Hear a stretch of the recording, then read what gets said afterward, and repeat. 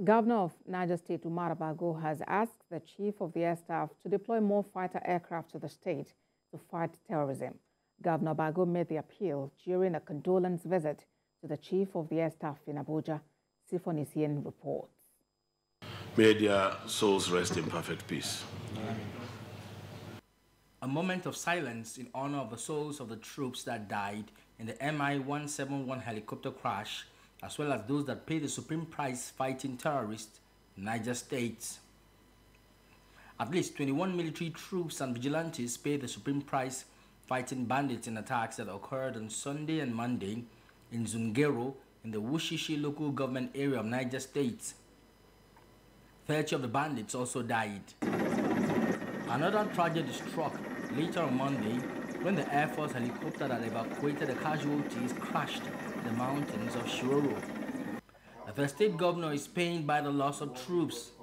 Now he wants the Air Force to scale up its operations in the state. And some fighter planes to Mina so that we can have more rapid responses, from when they are very close, instead of flying from either KNG or Kaduna. Only resolves 25 to 30% of internal security issues. The remaining 70 to 75% can only be resolved through the whole of government approach. So while we are intensifying our kinetic efforts, it is extremely important that the government embraces the whole of government approach in addressing these challenges. Niger State has become a haven for bandits and terrorists who also engage in cattle rustling. The governor attributes this to the activities of illegal miners. The state has large deposits of lithium and gold.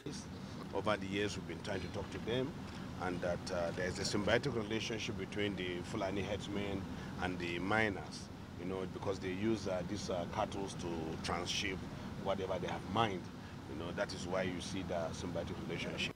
According to a report by Nigeria's Extractive Industries Transparency Initiative, Niger State tops the list of states with illegal mining activities.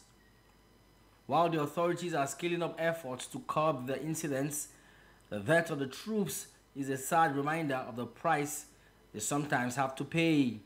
The loss is one the Air Forces would not be allowed to go in vain, as it will scale up its operations across the country to ensure it is safer for citizens to live. Sifon, TVC News, Abuja.